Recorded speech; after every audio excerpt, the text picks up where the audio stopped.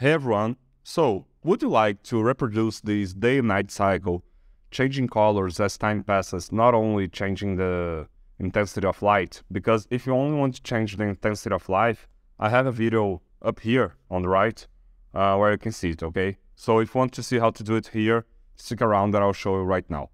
So, to be honest, the only thing you need, despite from the main camera, is a Global Light 2D, and this is a URP project already set up. And on this Global Light 2D, you need to have this World Light script. And what does this script do? Well, here it is. And the duration is mostly meaningless here because, as you can see, I'm setting it in the editor. You have this serialized field of a gradient because that's easier to create the gradient and set it up.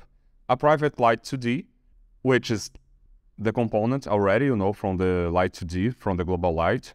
A private start time, and on awake, you merely grab that light, also grab that start time, and as time goes by, you get a time elapse ever since the beginning, because start time is once it's set on the awake method, it's set in stone.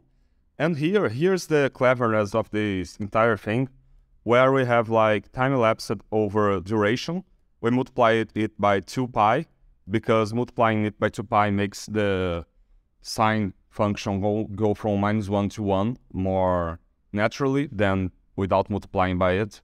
And then we multiply it by half, because then instead of having it go from -1 to 1, we have it going from -half to half.